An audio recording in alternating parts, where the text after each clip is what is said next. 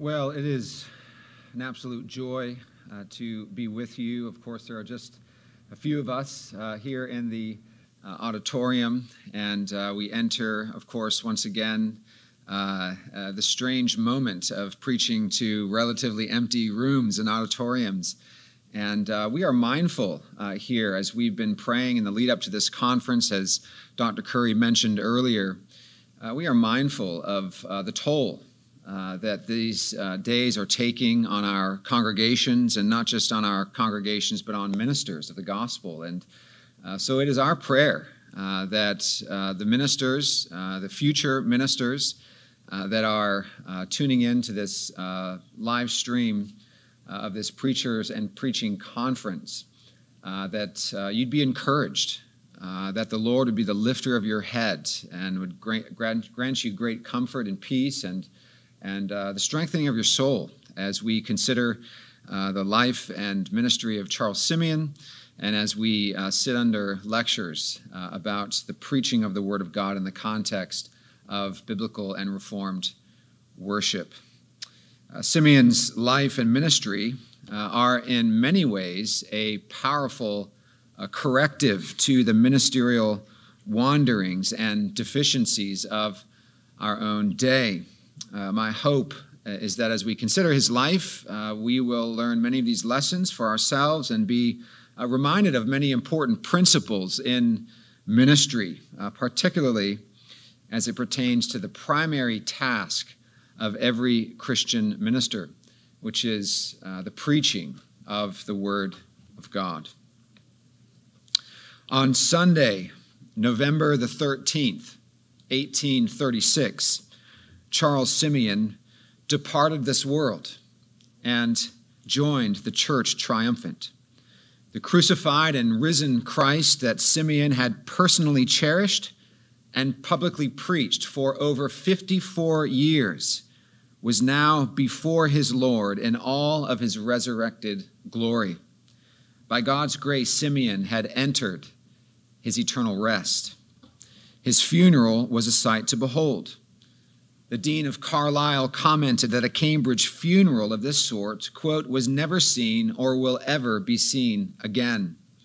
It was held in the historic King's College chapel where enormous crowds gathered. We are told that over 1,500 gownsmen came to pay their respects. University lectures were suspended. Almost all professors and officials from the university were present. Shops were closed, even though it was market day. The bells of every college chapel, except one that was restricted for the royal family, sounded forth to honor this man. One of his biographers wrote that Seaon received, quote, a tribute the like of which has not been recorded of anyone else's funeral in Cambridge before or since. In his death, Seaon was loved and admired by many. But anyone who knows about his life is aware that this was not always the case. Indeed, it was quite the opposite. For decades, Seaon was the object of scorn and ridicule by students and colleagues alike. But through it all, this Cambridge preacher faithfully persevered in heralding the Word of God for 5.5 decades, preaching in season and out of season for the glory of God and the salvation of sinners. Though far from perfect, we have much to learn and be encouraged by from Seaon's life and ministry. Charles Seaon was born on September the 24th, 1759. He was born in the town of Reading, the son of a wealthy attorney. We don't know much about his early childhood, except that at the age of 7, his father dropped him off at the notable Eton boarding school, where he would live and study for the next 12 years. In those years, Seaon would have been exposed to a kind of cold religious formalism. In later years, he wrote to the provost of Eton saying, quote, it is often with me a matter of regret that the atmosphere of Eton is so unfortunate for the health of the soul, and that scarcely the name of our blessed Savior is ever heard, end quote. Seaon also mentioned that if he had had a son, he would rather see him dead than to attend the Eton of his day. For it was a harsh, cramped, often unsupervised, and ungodly environment. Since Simeon's family was not committed to Christ and his formative years at Eton appear to be totally devoid of biblical training and piety, it's no wonder that he found himself spiritually rudderless when he entered King's College, Cambridge, at the age of 19. Cambridge wasn't much different than Eton as it concerned the state of Christianity. Describing 18th century Cambridge, one writer comments that all that was to be seen was a cold and soulless formalism. Quote, the churches were rarely, if ever, full. The parishes were little visited by the pastors. And in the college chapels, the undergraduates behaved as in a playhouse, end quote. Indeed, it wasn't unusual for students to attend chapel inebriated. Cambridge, like the rest of England, was in dire need of reformation and revival in those days. It was in the context of this spiritual darkness that the light of the gospel would shine upon Charles Simeon, and he would meet his Savior. Just 3 days after Simeon arrived at King's, he and other new scholars were approached by the provost and told that it was compulsory for them to attend communion. The Lord's Supper would take place in 3 weeks' time in the imposing King's Chapel, and they were required to attend. For those of you who know a little about Simeon, you know that it was during this period that he began to think seriously about the condition of his own soul. In a private memoir written in 1813, Simeon wrote that, quote, on being informed that I must attend communion, the thought rushed into my mind that Satan was as fit to attend communion as I was, and that if I must attend, I must prepare for my attendance there. But not really having any spiritual direction from his upbringing or his primary school experience, he went out and bought the only religious book he had ever heard of, entitled The Whole Duty of Man by William Law. It's not unlike many who want to get serious with their walk with the Lord and go into a Christian bookstore and buy the shiniest, most beautiful book they can find, and they read it and try to gain something from it. Well, he went to William Law and The Whole Duty of Man, but the volume was extremely moralistic and did not point Simeon to Christ at all. William Cooper once commented that the book was a repository of self-righteous and pharisaical lumber. George Whitefield agreed. One time in Whitefield, one of Whitefield's orphanages, a young child, an orphan, was reading this book, and Whitefield ripped it out of the child's hands and threw it in the fire. That was his thought of William Law's book. Nevertheless, Simeon read the book, prayed, fasted, and cried out to God for mercy. This first communion at King's passed, and Simeon was still plagued in his conscience and without peace. It wasn't until a couple of weeks before Easter communion that the light of the gospel began to break through. In order to prepare for the Lord's Supper, he again read a book. This time it was Bishop Thomas Wilson's book entitled Instruction for the Lord's Supper. As it turned out, God used the biblical truth in this book to open Simeon's blind eyes. It was the doctrine of substitutionary atonement that made an unforgettable impression upon Simeon's soul. Simeon describes what happened in his own words. Quote, the thought rushed into my mind, what? May I transfer all my guilt to another? Has God provided an offering for me that I may lay my sins on his head? Then, God willing, I will not bear them on my own soul one moment longer. Accordingly, I sought to lay my sins upon the sacred head of Jesus, and on the Wednesday began to have hope of mercy.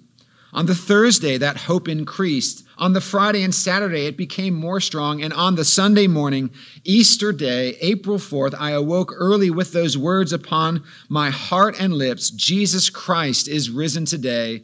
Hallelujah, hallelujah. From that hour, peace flowed in rich abundance into my soul. And at the Lord's table in our chapel, I had the sweetest access to God through my blessed Savior. By God's sovereign grace, Simeon was regenerated by the life-giving word and spirit, and his conversion was not without an abundance of immediate and lifelong fruit. It was not easy, however, being an evangelical Christian in late 18th century Cambridge. As mentioned before, there was a dearth of strong Christian preaching and fellowship in the land. And over the next 3 years at Cambridge, while full of love and zeal for the Lord, Seaon had hardly anyone that he could talk to about these things and enjoy fellowship with. It's really amazing to think of how God preserved Seaon in these years. To show how spiritually lean his context really was, just prior to his ordination, Seaon considered putting an advertisement in the local newspaper to announce that, quote, a young clergyman who felt himself an undone sinner and who looked alone to the Lord Jesus Christ for salvation and desired to live only to make him known, was persuaded that there must be some persons in the world whose views and feelings accorded with his own, and that if there were any minister of this description, he would gladly become his curate and serve him gratis, end quote. So Seaon entered the Christian ministry with great zeal and a great challenge in front of him. In 1782, Seaon graduated from Cambridge and was awarded. He was awarded a living and a fellowship, a stipend, and he would have academic privileges and responsibilities with this position.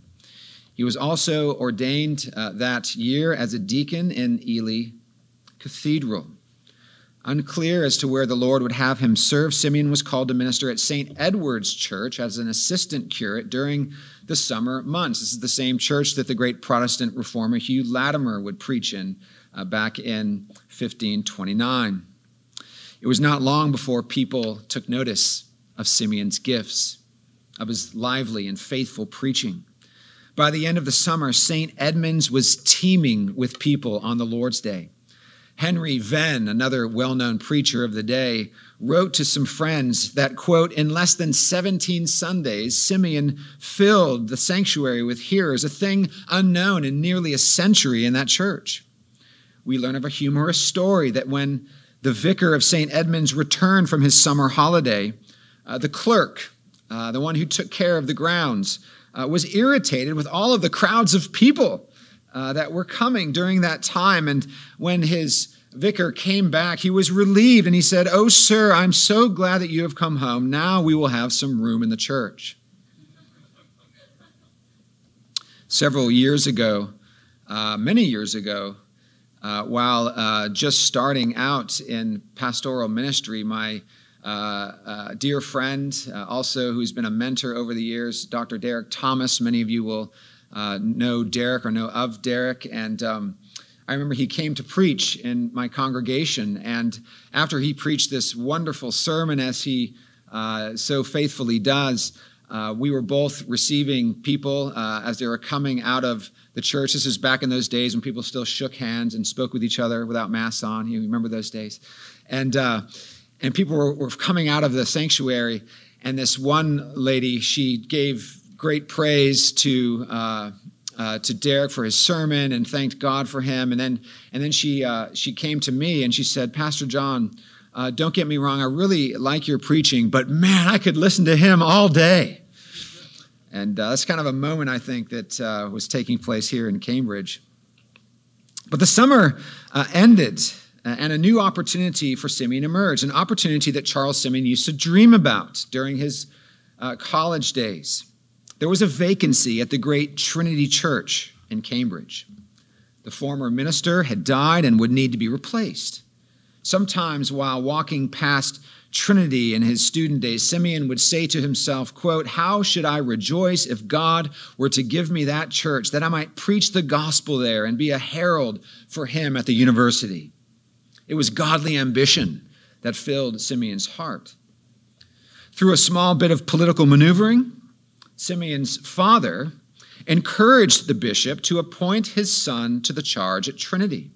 And seemingly without resistance, this young man who had been ordained only a few months earlier was appointed pastor at the great Trinity Church, an extraordinary work of providence considering the ministry that he had for the next 54 years.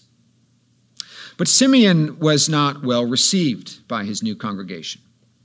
They were loyal to the then assistant curate and felt strongly that he should have been given the position. But the bishop had made up his mind Simeon would stay. The willful church members would not take the decision lightly. They protested not only by skipping church, but also by locking their family pews so that nobody could sit down during the services. Those who attended the services had to stand or sit in the aisles. Once after Simeon had purchased chairs on his own dime, the church wardens threw the chairs out into the courtyard while cleaning the sanctuary. Believe it or not, this arrangement went on for no less than 10 years. I don't know about you pastors, but when we're having problems in our church for 10 days, I sometimes lose my patience and I'm greatly discouraged. 10 years of this situation. In addition, the congregation chose the assistant curate, Mr. Hammond, to lead and teach in the afternoon service, as it was called, or the afternoon lecture. It was their prerogative to do that. And so after 5 years, when Mr. Hammond was no longer taking the service, the congregation chose yet another person to take that service, and this went on for 7 more years. During this long period, Simeon longed to have an evening worship service in order to preach God's word more than once on the Lord's Day, but knowing his intentions, the church wardens locked the doors so that the congregants could not enter. During one of those episodes, Simeon actually hired a locksmith to come and to open the doors of the church so that people could enter, but that would not go on. But it wasn't only his congregation that persecuted Simeon. The students and faculty alike were opposed to him early on. The students of Cambridge openly mocked him, slandered him, and once threw eggs in his face. The professors thought he was an enthusiast who wasn't to be taken seriously. Neither student nor professor wanted to be seen with him in public. And it was a few years later that Simeon mentioned in his diary that he was quite blessed and surprised that a professor of the university actually walked with him in public on the campus. But through it all, Simeon persevered. When considering the poor spiritual condition of the Church of England in general and at Cambridge in particular, where there was a famine of faithful preaching, Simeon knew that the ministry would not be easy. Many years later, he wrote about his challenging experiences in that first decade at Trinity. Quote, Simeon writes, "In the state of things, I saw no remedy but faith and patience. The passage of Scripture which subdued and controlled my mind was this, 2 Timothy 2:24, the servant of the Lord must not be quarrelsome, but kind to everyone, able to teach, patiently enduring evil." It was painful indeed to see the church, with the exception of the aisles, almost forsaken. But I thought that if God would only give a double blessing to the congregation that did attend, there would on the whole be as much good done as if the congregation were doubled and the blessing limited to only half the amount. This comforted me many, many times when without such reflection I should have sunk under my burden. Well, those of you who are preachers of the gospel, future preachers of the gospel, did you notice Simeon's twofold remedy of faith and patience in the midst of his trials? Faith in Christ's promise to build his church through his all-sufficient word, and patience to wait upon the Lord as he worked according to his own perfect timing. This is a big encouragement to those of us who may be going through a gloomy time in ministry. It's an encouragement not to allow our thorny circumstances, like the ones, for instance, that we are presently dealing with in our cultural moment. It's an encouragement not to allow our thorny circumstances to take our chief attention and affections away from Christ and his gospel promises. It's a reminder to earnestly labor for the smile of God with a thankful heart and to patiently entrust the results of our ministry to him. 1 Corinthians 3:7, neither he who plants nor he who waters is anything, but only God who gives the growth. despite all the hardship that arose from inside his own congregation and outside in the university setting, with the attendance not being very strong after 7 full years of labor, Seaon was not paralyzed in ministry. He was not sitting back with self-pity. On the contrary, he was exceedingly busy. He was preaching and visiting the people and inviting students into his spacious residence at King's. Because the Church of England at that time did not have any substantial homiletics training for ordinance, Seaon took it upon himself to conduct what he called preaching classes in his residence for those who would be interested. These classes began in the year 1792, and before long, 15 to 20 students began to show up every other week to learn from Seaon. These preaching classes, which, now get this, lasted for over 40 years, dealt primarily with techniques of preaching and sermon construction. In addition to these preaching classes, Seaon began in 1813 what he called conversation parties. These were for students on Friday evenings. These conversation parties were meant for discussing doctrine and preaching and many other appropriate subjects. An average of 60 to 80 students would regularly attend these meetings. Seaon loved to be with the students, to have informal fellowship around God's word. He would fondly refer to these little meetings as a, quote, foretaste of heaven.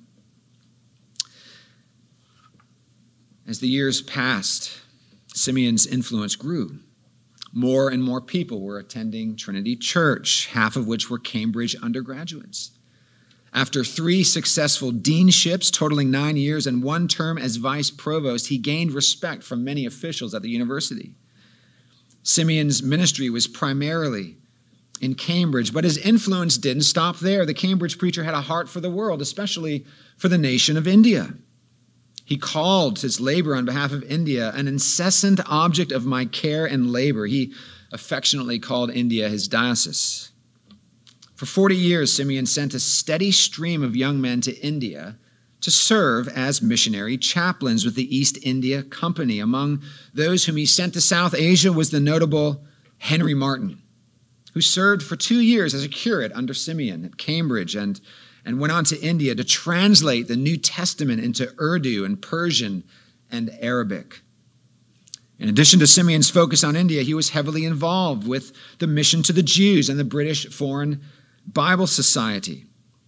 At profound personal expense, he received a large inheritance from his family and used that for the sake of the kingdom of God. Despite being busy with students, ordinance, prolific letter writing, missionary societies, ministry trips to Scotland, and periodic academic responsibilities at the university, Seaon was first and foremost a preacher of the Word of God. Like our Lord Jesus Christ and the apostles, Seaon never swerved from his primary task of preaching. No one who knew Seaon would have disputed the fact that it was to the proclamation of God's Word that Seaon gave his greatest energy. In fact, for the first 24 years of his ministry, he never took a Sunday off. I don't know why I'm saying that publicly. I've been wanting to shield that from my elders. 24 years without a Sunday off. Throughout his ministry, he dedicated an average of 12 hours of preparation for every sermon. He preached his text in an expository manner. That is, he preached what was in the text, what was before him. Even though he didn't preach in the lectio continua model, that is, straight through books of the Bible, as some like myself would have preferred, his preaching was thoroughgoingly biblical. Indeed, he advised those in his preaching classes to give every text, quote, its just meaning, its natural bearing, and its legitimate use, to ascertain from the original and from the context the true, faithful, and primary meaning of every text. Oh, that we would hear preaching like that in our own day, where we get the true, faithful, and primary meaning of every text. He also wrote, quote, my endeavor is to bring out of Scripture what is there and not to thrust in what I think might be there. In other words, his aim was exegesis, and not eisegesis. He viewed himself as a servant of the text, not the text as his servant. In Simeon's day, as in our own, the pulpit was too often being used to feature the eloquence or charm or creativity or political persuasion of the minister, and not the simple explanation and application of the word of God. Simeon not only modeled a commitment to exegetical preaching in his pulpit, he also sought to help others to do it as well through his famous sermon outlines or skeletons. After reading an essay on sermon composition by Jean-Claude, a 17th century French Huguenot reformer, Simeon decided to republish Claude's essay with his own editorial comments and 100 of his own sermon outlines, demonstrating to ministers how it's done. He did this in 1796. This was published in 12 years after he had preached his first sermon at Trinity. 5 years later, in 1801, Simeon's outlines had grown to 500. These 5 volumes were published, amazingly enough, by Cambridge University Press under the name Helps to Composition. 18 years later, in 1819, he published no less than 17 volumes of sermon skeletons, as he liked to refer to them, and he called this set Hora Homiletica. In 1832, more volumes were added so that every passage of the Word of God was covered. 2,536 sermon outlines in 21 volumes. After it was published, Simeon was invited to King William IV's court in order to present a copy of the series to him, and he also gave a set to every archbishop and sent a set to every major library in Europe and America. He hoped that this set of sermon outlines would help ordinands and ministers in Britain and around the world to preach sermons that were faithful to the meaning, sense, and application of the text. Simeon wrote this, quote, "If it leads the ignorant to preach the truth, and the indolent or lazy to exert themselves, and the weak to attain the facility for writing their own, and the busy and laborious to do more and with better effect than they otherwise could have done, I shall be richly repaid for my labor." Dear pastors, the heart of Simeon's preaching was to get at the heart of the truth that was before him. He was not interested primarily in promoting and defending theological systems, but rather in preaching Christ crucified from the passage that was in front of him. Gleaning much from Claude's essay, Simeon taught that the anatomy of a sermon is threefold. And we're going to see that Simeon loved to deal with things in threes. Here, he shows us the anatomy of a sermon in this threefold way. First of all, there is the introduction, then the discussion, then the conclusion. The introduction. This introduction, he says, shouldn't be too long, it shouldn't be too intense, and it shouldn't be boring. Isn't it awful when you hear the introduction to a sermon and you're bored in the first 2 minutes? That should never be the case. Our introduction should engage the hearers, bring them in, ask those rhetorical questions that have meaning beyond what people are reading on their social media accounts and seeing on cable television.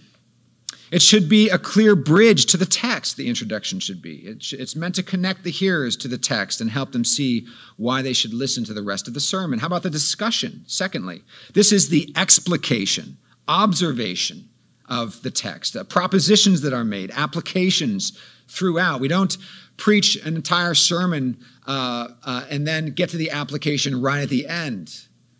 Good preaching has application all throughout the sermon so that people are engaged in recognizing this is not just a theoretical kind of classroom lecture. It's that which is to be preached to the soul. It's for our hearts and our souls and our faith. Thirdly, there's the conclusion.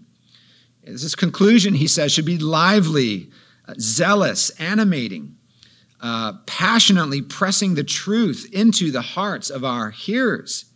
Not that other parts shouldn't possess these qualities, but there's a sense of the seriousness of the application that should be there in the conclusion, that this really matters for our lives.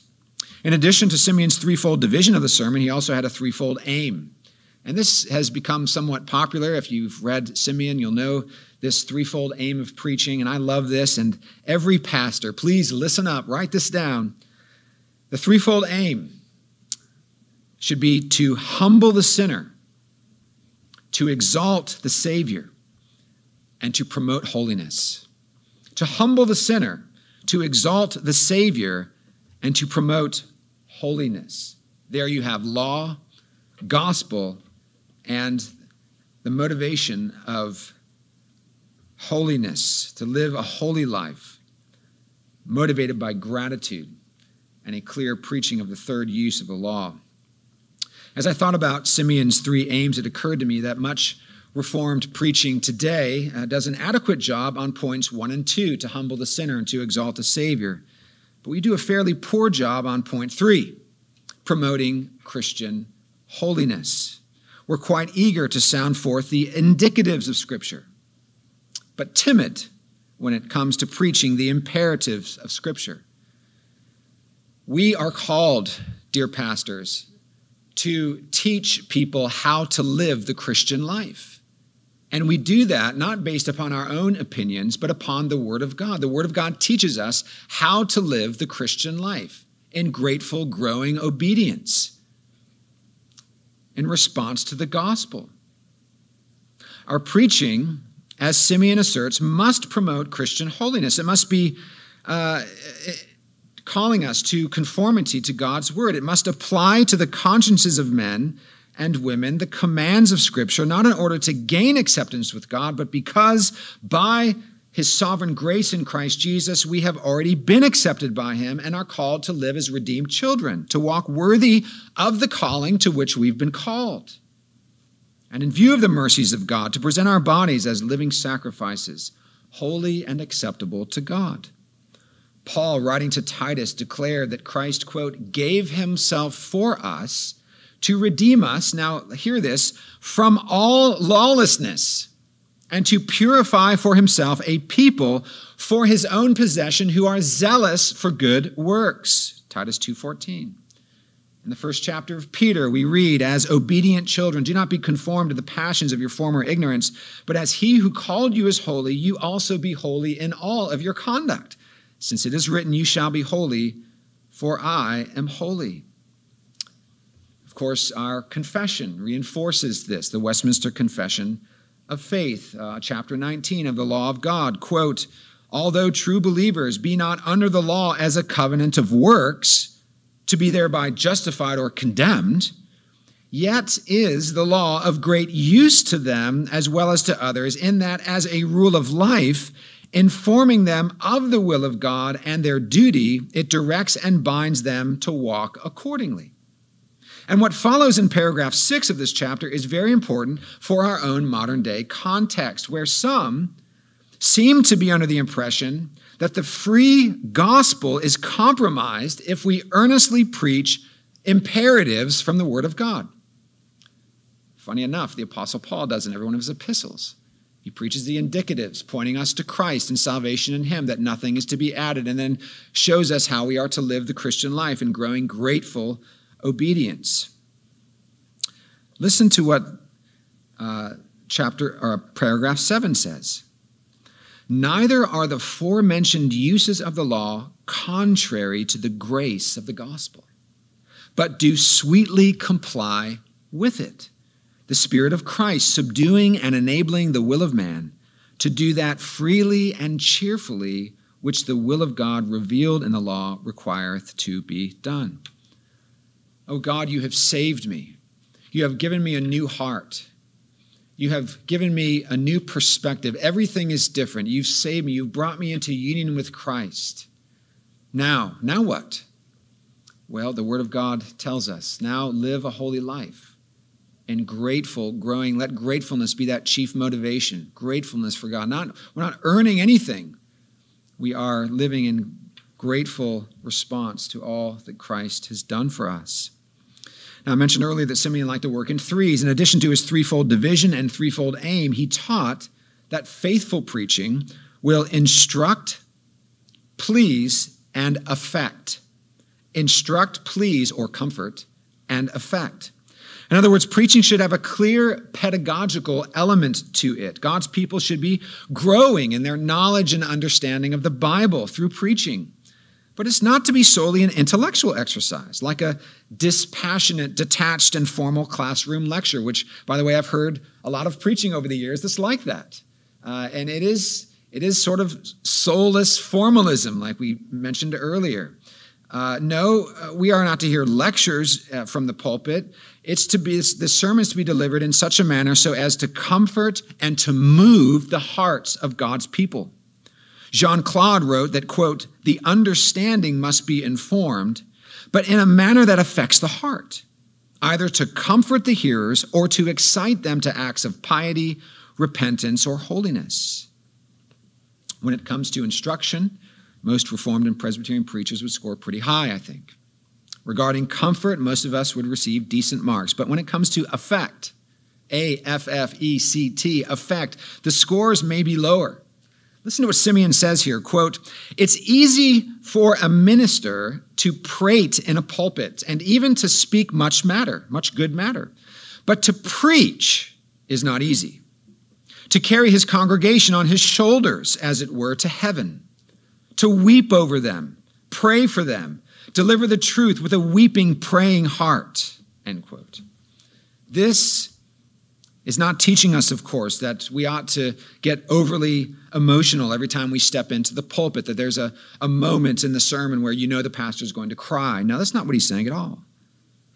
The point is that our preaching should reflect a sincere zeal for the lost, an authentic love for the flock that God has placed under our care, a genuine passion for Christ and for his word. If preaching rarely moves the hearers, perhaps it's because the preacher himself is unmoved by that which he is preaching. May it not be so. Seaon wrote this, quote, "Do not preach what you do not feel. Seek to feel deeply your own sins, and then you will preach earnestly, preaching to fellow sinners." Are the days of powerful evangelical and Reformed preaching over? Are we simply going to hanker for the good old days? Do preachers no longer have good news that moves them to plead ardently with their hearers? J.I. Packer says this, "What troubles us, I think, is a sense that the old evangelical tradition of power preaching, the tradition in England of Whitefield and Wesley, Simeon and Ryle, has petered out, and we do not know how to revive it. We feel that despite all our efforts, we as preachers are failing to speak adequately to men's souls," end quote. It's recorded that once when Simeon was preaching, a little girl leaned over to her mother and said, "What is that man in such a tizzy about?" We need more preaching like that. We also learned that one day when Simeon was preaching in Edinburgh, Scotland, he just finished his sermon, and he thought the flowery organ piece after the service was distracting the congregation, and so he cried out, "Stop the organ and think on the covenant." William Carus, Simeon's curate and successor,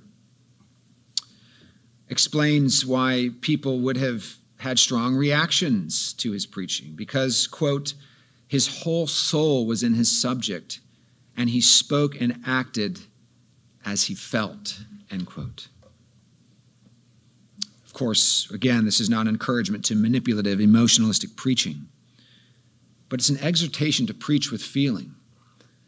After studying Simeon's life and preaching many years ago, it is a regular prayer of mine on the Lord's Day morning before going into the pulpit, "Lord, help me to feel deeply that which I am about to communicate, because these are the eternal things." With all the headlines on Fox News and CNN and in the newspapers, this is the most consequential thing that's happening in the world. The proclamation of the gospel, of the kingdom of God. This is an exhortation to preach with feeling, to pray that the Spirit of God provides us with unction as we trumpet forth God's truth. A final threefold directive for preaching that Seaon gave is that in our sermons there should be a unity in the design, perspicuity in the arrangement, and simplicity in the diction. Unity in the design is to be focused. It shouldn't be scattered and on 10 different subjects. Perspicuity in the arrangement. There should be a clear outline. It should be set forth so God's people can follow along. Thirdly, simplicity in the diction. Our choice of words shouldn't be over the heads of our hearers. We don't want to try to impress them with our learning, but help them to understand what God's word is saying. Seaon did not preach politics, even though he had close friends like William Wilberforce. Seaon did not approve of informal chattiness or silliness in the pulpit, even though he ministered in a college town where half of his congregation were undergraduate students. Seaon deplored moralistic preaching, even though there was so much of it going on in his own day. No, Seaon preached the glory of God and the saving power of the gospel of Jesus Christ. He preached the word. And we desperately need to recover this kind of preaching in our own day. Courageous preaching. Preaching that has a sense of gravitas because of the great God whom we are preached. Wasn't it David Wells who said many years ago that the problem with the modern church is that God is resting lightly upon it? There's not that sense of gravitas that we are gathering in the presence of God and hearing God's word to us from the pulpit. And there's a sense of stillness, a holy hush over the congregation as God speaks to his people through the preaching and the reading of the word of God in the context of public worship. We desperately need to recover this kind of preaching. We are so busy trying to make everybody feel comfortable that people are feeling comfortable and going to hell without the gospel. Our unoffensive version of the gospel. Once again, Packer comments, this is an age of great thoughts of man and small sentimental thoughts of God. Within evangelical Christendom, hardly less than outside it. Seaon would tell us, Packer writes, that we have things topsy-turvy, nor can we expect God to honor our preaching unless we honor him by giving him his rightful place in the center of our message. Imagine that. Preaching out of God's word, where the very center of his word from Genesis to Revelation is the person and finished work of Jesus Christ, and we do not preach him. He goes on, by giving him his rightful place in the center of our message, and by reducing man to what he really is, a helpless, worthless, rebel creature, saved only by a miracle of omnipotent holy love, and saved not for his own sake, but for the praise of his Savior. Well, there's no doubt that Seaon was a great preacher, but he also had a lot of odd quirks and eccentricities and idiosyncrasies.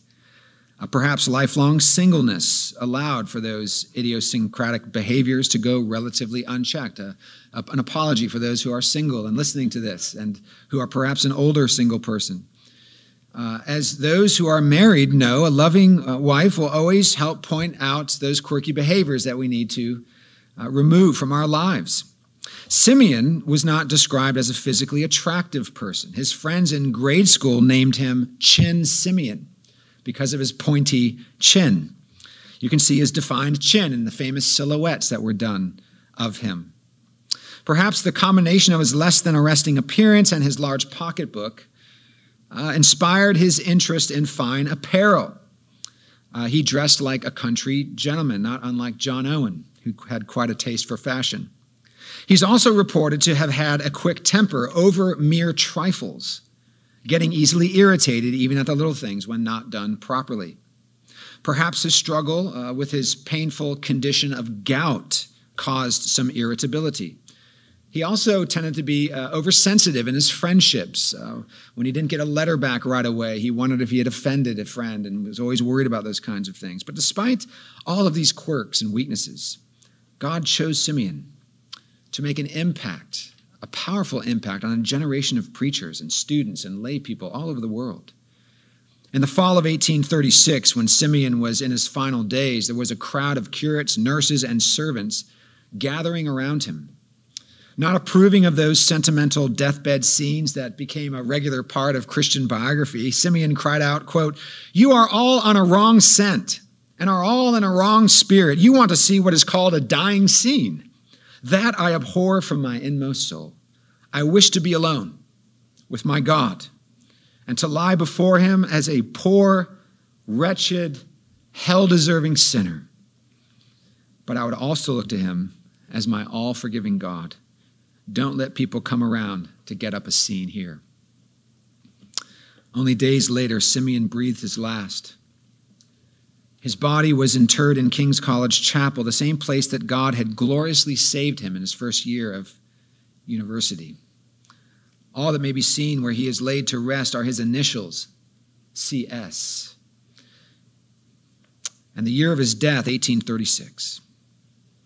Well, a memorial plaque was placed in the church where he had preached for 54 years. It reads this way: "In memory of the Reverend Charles Seaon, M.A., Senior Fellow of King's College and 54 years vicar of this parish, who, whether as the ground of his own hopes or as the subject of all of his ministrations, determined to know nothing but Jesus Christ and him crucified." Well, I want to bring this lecture to a close by setting forth very quickly 5 lessons that we can take away from his life and ministry. 5 lessons that will challenge us in our own churches. First of all, amidst the thorny, dark, and challenging times of ministry, be a faithful shepherd to Christ's flock. Amidst the thorny, dark, and challenging times of ministry, be a faithful shepherd to Christ's flock. We learn this principle from his life. Seaon had no real peace in his congregation, he says, for 30 years. 30 years. But this did not hinder him from patiently loving his people and unswervingly preaching God's word Lord's Day after Lord's Day. And can we just say, if we trust the Lord, if we know he's our Father, that he's working all things together for our salvation, as Romans 8 says in Heidelberg Question Answer 1, then we will believe that the very challenges and difficulties in our lives are put there by God to protect us from ourselves, to make us more dependent upon the Lord in prayer. God brings these difficulties into our lives and ordains these thorny things in our lives to make us more dependent upon him. And we all need that. 6 months into my church plant in Charleston, I was diagnosed with thyroid cancer. My first thought was, really, Lord, this is going to be helpful to this process? But it was exactly what needed to happen. The Lord humbled me, put me on my knees, and gave me a whole new perspective in life of gratitude and service and love. Now I truly consider every day a blessing and a gift from the Lord, an opportunity, like I didn't before, hearing those terrible words. You have cancer. This is what the Lord does. He brings these things into our lives to humble us. And so we ought to respond to these things by being faithful by his grace. All of these challenges in these 30 years did not hinder Seaon from loving his people and unswervingly preaching the word. Later in his ministry, when asked about how he persevered through these difficult times, he said the following, quote, "My dear brother, we must not mind a little suffering for Christ's sake. When I am getting through a hedge, if my head and shoulders are safely through, I can bear the pricking of my legs. Let us rejoice in the remembrance that our holy head has surmounted all his suffering and triumphed over death. Let us follow him patiently. We shall soon be partakers of his victory." Pastors, whatever God in his providence brings our way, let us not shrink back from preaching the whole counsel of God in season and out of season. That is, when it's well received and when it's not, when it's convenient and when it's not, when it's bearing visible fruit when it's not, when the auditoriums and sanctuaries are empty and we're looking at cameras, and when things are back to normal. Secondly, as a minister, consistently cultivate personal biblical piety. As a minister, consistently cultivate personal biblical piety. I think that there is a lack of emphasis on this today. Ministers are focusing more on Christian liberty than Christian piety, often to a sinful extreme, and not the focus on personal holiness and being a godly example to the flock. Seaon was up before dark every day, spending time with God in prayer and Bible reading. He knew that if he did not take care of his own soul, that he would not be able to properly lead, shepherd, and feed his own flock. In a letter written to Seaon in 1782, just after he received his call to Trinity, he was exhorted to watch over his own soul. Quote, "I should recommend you having a watching eye over yourself. For generally speaking, as is the minister, so are the people. If the minister is enlightened, lively, and vigorous, his word will come with power upon many and make them so. If he is formal, the infection will spread among his hearers. If he is lifeless, spiritual death will be visible through the greatest part of the congregation. Therefore, if you watch over your own soul, you may depend upon it. Your people will keep up pace with you generally, or at least that is the way to blessing." End quote. Seaon believed that a profound part of walking with God was cultivating true humility. He said that if there are 3 lessons every minister should learn, it should be these: humility, humility, humility. He felt strongly that a minister should not be self-promoting, but self-deprecating, not self-exalting, but self-loathing. He believed that downward was upward in the Christian life, especially for the minister. Seaon once commented that he had in his life, quote, "labored incessantly to cultivate the deepest humiliation before God." We are being told in our day, where everything is so therapeutically driven, that is a negative thing. Don't be a negative Ned or Nellie, right? Be positive. Well, this is having a right view of ourselves before God. In our age of blogs, Twitters, social media accounts, scores of publishing outlets, and personal websites, self-promotion seems to have become an acceptable pastime for ministers. It shouldn't be. It shouldn't be. All of us ought to follow the lead of John the Baptist when he said, "May he increase and may I decrease." The ministry is not about us. Young pastor, the ministry is not about you. Young seminary student, the ministry will not be about you. It's about the person and finished work of Jesus Christ. It's about our blessed triune God. People should never be confused about this in our ministries. And if they are, you need to warmly but firmly correct them. That the focus is not on us, it's on the Lord. Thirdly, let us not neglect the global missionary task because of our busyness in our own congregations and communities.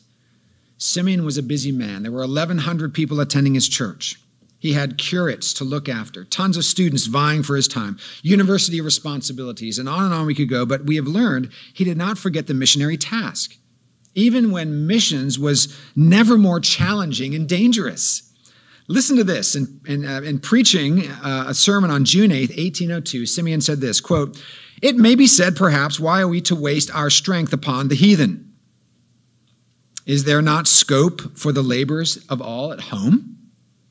I answer, it is well for us that the apostles did not argue thus. For if they had not turned to the Gentiles till there remained no unconverted Jews, the very name of Christ would probably long since have been forgotten amongst men. Besides, the more our love abounds toward the heathen, the more will the zeal of others be provoked for the salvation of our neighbors, and the more confidently may we hope for the blessing of God upon their pious endeavors. Let then all excuses be put away, and let all exert themselves, at least in prayer, to the great Lord of the harvest, and entreat him day and night to send forth laborers into his harvest." Fellow pastors, future pastors, let us not forget about the missionary task in the midst of our busy local ministries. Fourthly, let us invest in the next generation of ministers. As we've seen, Seaon was relentless in the time he spent with ordinance.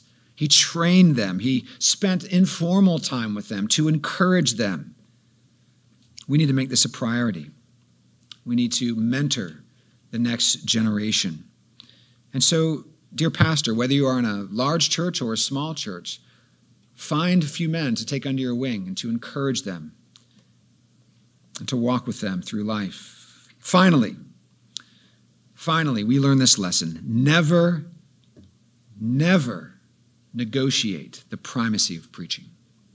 Never negotiate the primacy of preaching. I hope that's one thing you'll take away from this conference today. Many will seek to convince you that if there's any hope for the church, that you must look to other means, that preaching simply will not do.